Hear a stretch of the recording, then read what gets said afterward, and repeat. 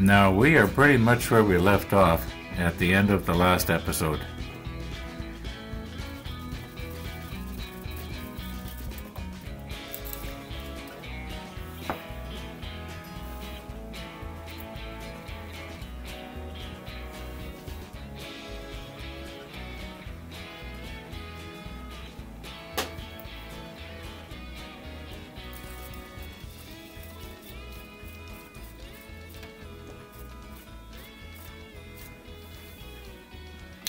One of the viewers was wondering, do you have these flutes facing forwards or backwards?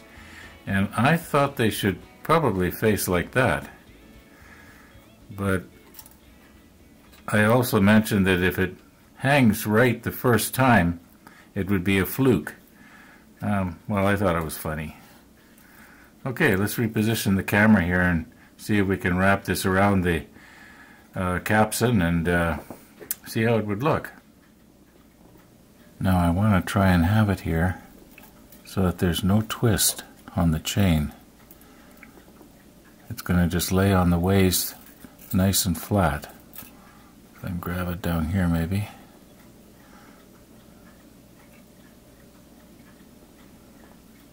Okay, something like that looks pretty good to me. It doesn't appear like there's a twist in it. Now let's just move this down just a little bit here so that it is just above the boot line. I think that looks pretty good myself. You know what? If it was up just another couple of links, then the shackle would be against the side of this hawse pipe fairing, and it would have a tendency to always stay straight. Let's just see what would happen here. Is my thinking okay on that, or am I thinking backwards here? No, it's not working.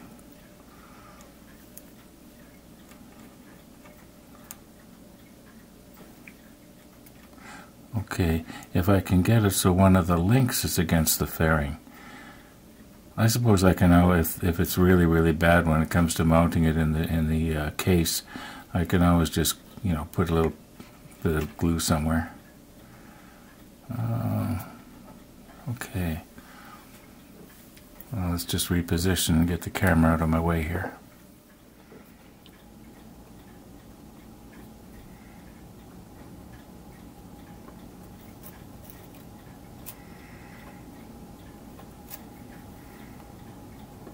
I've got it tangled up around some little parts here.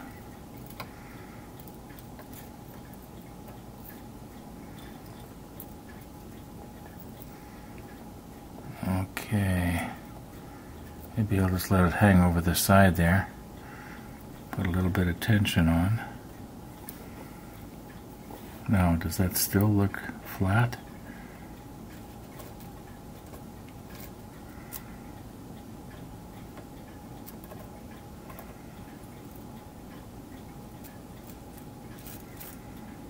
Now, pull this down just a little bit. Not too hard. Now I know we did CA that link up there, but it appears to me as it's loose. So obviously I didn't do it very good. Okay, we're gonna have to go back a couple of notches here.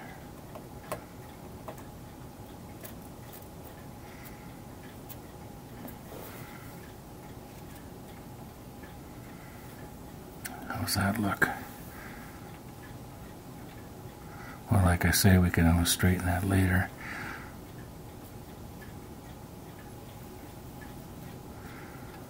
Okay, I think that's, excuse me, I think that's just about right.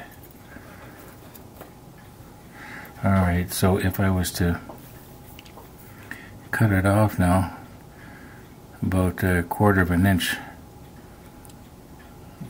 this side of this part here where it has to go down, no one will know that it doesn't go all the way down. It's just supposed to have an illusion of going all the way down. Got some dust here. Well, I guess I'll have to dust everything later. Okay, now this I think is about the right height.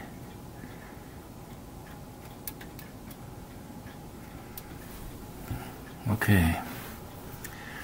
Now, cut that right about there.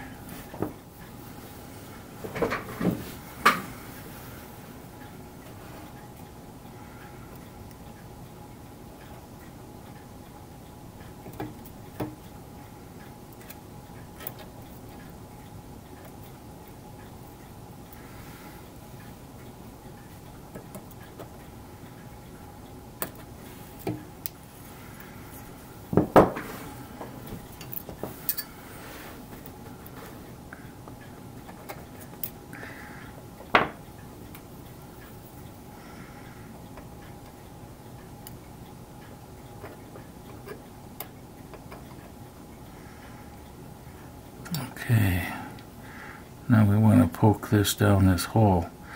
Maybe I'll reposition the camera around so it should be looking this way and you'll see what I'm talking about.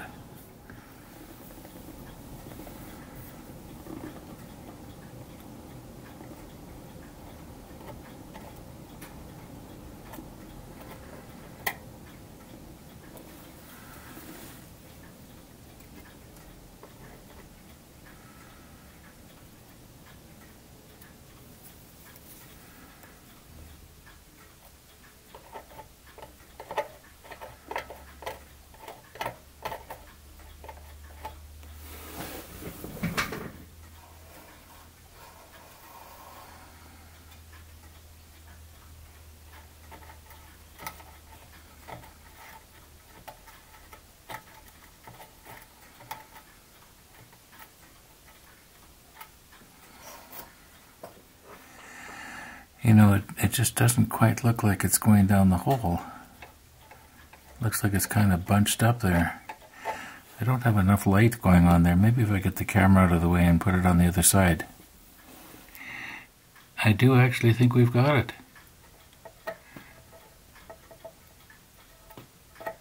I think it's down the hole on the other side, on the inside. Now, while I was messing around here, I had a thought. And the thought was this. Well, actually two thoughts. Try not to poke this thing. Second thought is, what if I had taken a little piece of wire and fastened it like about 1 inch long or 1.5 inches long and fastened it on the end and then stuck the wire down the hole? Then the weight of the wire would hold this nice and tight. Well, I mean, tight enough. I don't think I need to even put any glue on there. I think it's going to want to stay there. That looks pretty natural to me. Now maybe this would be under tension right here. From here to here might be under tension, in which case it would be a little straighter maybe. But it does look pretty good. I think I'm just going to leave well enough alone, and I'm gonna pull on the anchor here.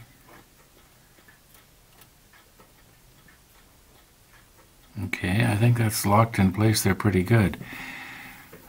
Yeah, let's just leave well enough alone.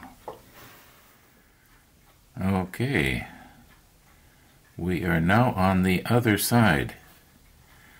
It's the other side for a landlubber like me. I guess if you're a bit of a nautical person, you would call it the starboard side. We're going to do something a little bit different here. First of all, are we going to be lucky? Yes.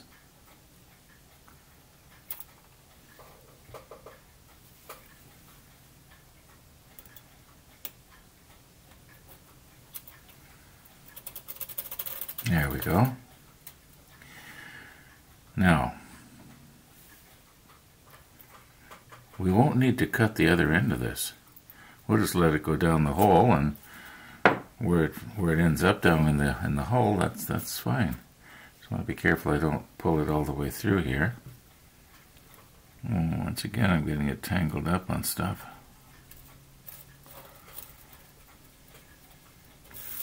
Oh, for heaven's sakes.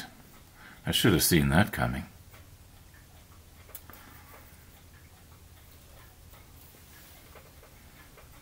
Oh, there. Okay. Now,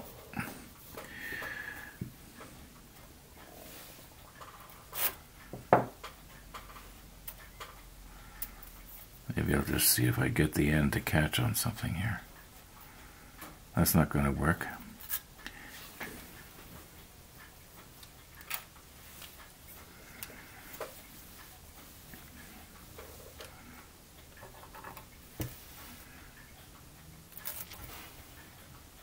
We'll get it yet, folks.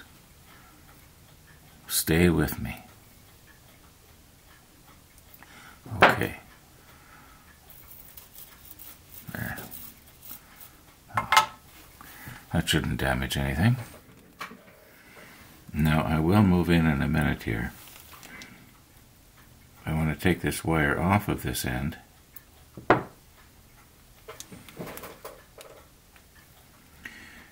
And the reason being, I'm going to use the black brass, or is it brass black? This stuff. And I want to darken this wire because instead of splitting the ring, I'm going to do as a couple of viewers suggested, just use the wire to fasten it onto the clevis on the anchor.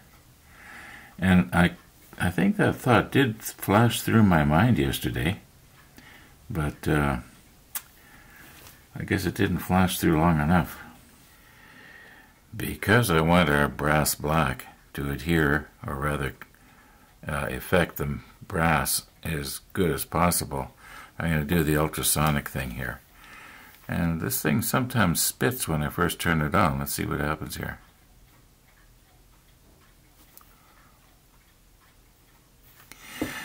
I guess it would help if I plugged it in. Let's try it again.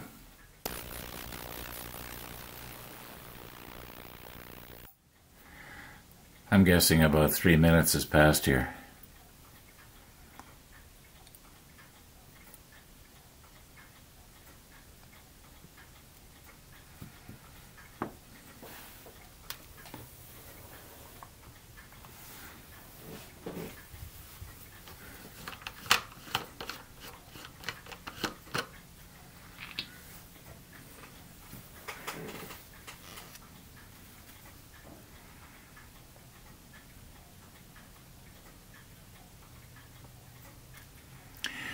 No, I don't mind if I touch the ends because I'll be cutting them off anyway.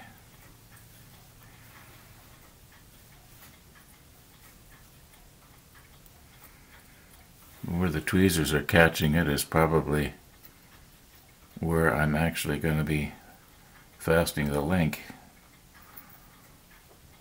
Could I do this more awkwardly? I'm sure I could if I tried.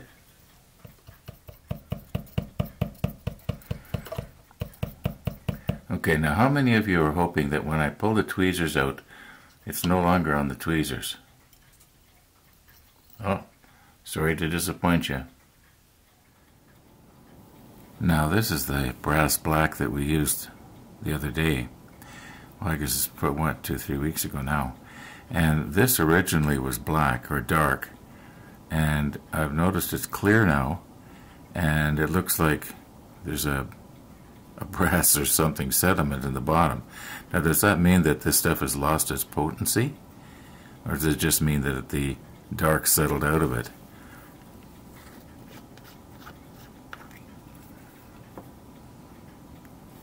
I was making a mistake before when I was taking it apart and dipping it directly into the bottle. I shouldn't have done that. No, it didn't seem to affect anything. Let's see what's going to happen here now.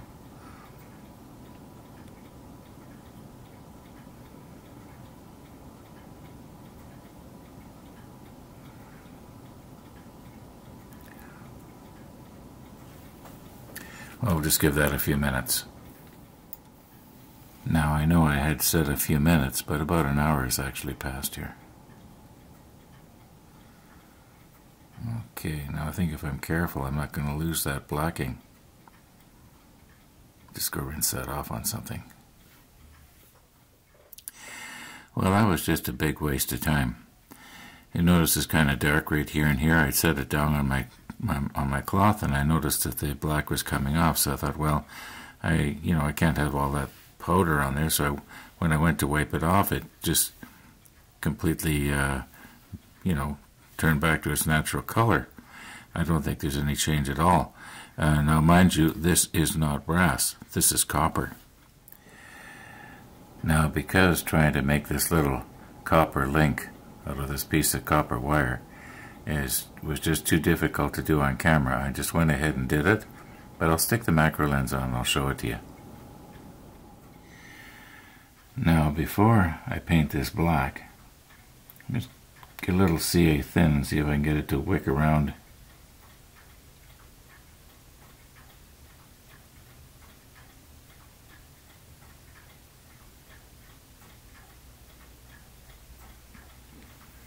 Okay, I think that's going to help keep the wire from unraveling.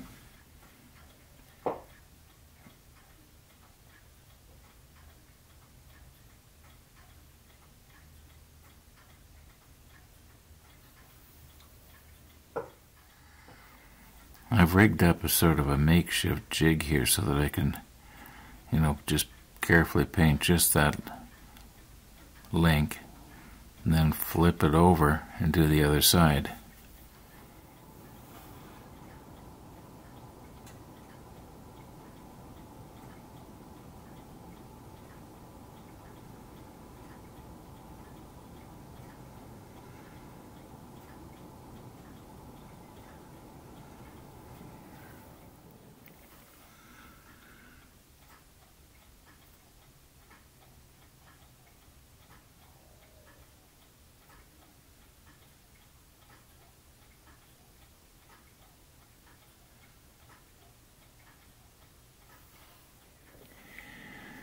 Now I'm going to just try and carefully turn this here.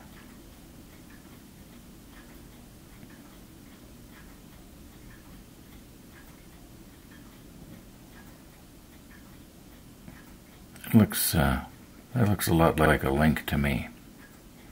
I think that came out really good. Now, before I get going here, I was thinking, okay, I'll probably be able to save another 2 inches of chain off of the end of this, maybe 3. Anyway, it doesn't matter. So what I got to thinking was, I wonder how much chain I had left over from the Bismarck, because I knew there was some. And when I checked, I found to my surprise, there's a lot of chain. And I thought, my goodness, did I forget to put an anchor chain on somewhere? So I checked, and all 4 anchors of the Bismarck has, like the Bismarck had 4. It had 1 on each side of the bow here, and then 1 that came out here. Then it had the stern anchor, and all 4 have chain. So they gave us a lot of extra chain with the Bismarck kit. With this one here, it looks like we're only going to have maybe about 4 or 5 inches over. Anyway, let's just see what we can do here. Okay, we're going to go up just above the boot line, same as the other side. Not that you can see both sides at the same time. Alright, so it has to go down this thing right here. So I'll cut it off about right there. We'll have a little extra piece of chain, and then I'm going to fasten a piece of wire on the end to help get it started down the hole. Let's try scissors this time.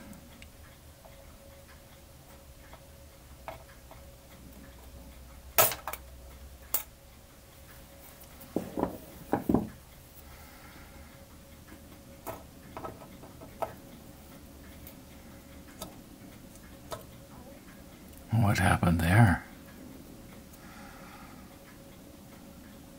Okay. I guess I should have used my other nippers.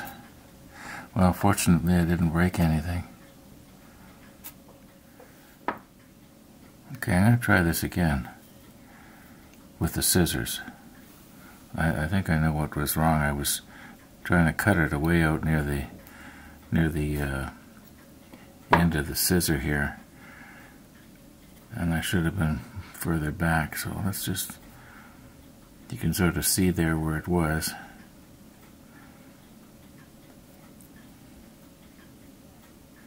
Maybe I should double check You know Murphy's Law. Okay, it goes around here. Yeah, that was it. That was it. I could just see it by eyeballing it. Okay.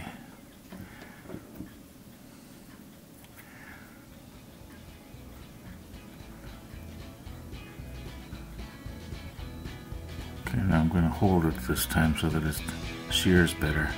There, that's better. Alright. Now we'll fasten a little piece of wire on the end to go down the hole. Now the plan is that if I get this wire started down the hole, see now it's anchored in the right place? Yeah, pretty much. Okay, this goes around here. Now if I get the wire started down the hole, it should take the chain with it. There. I'll just put a little tension on my anchor here.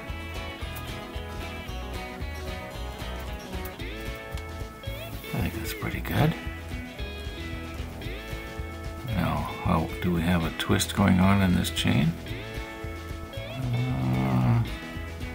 No, it looks alright. Alright, the anchors are done.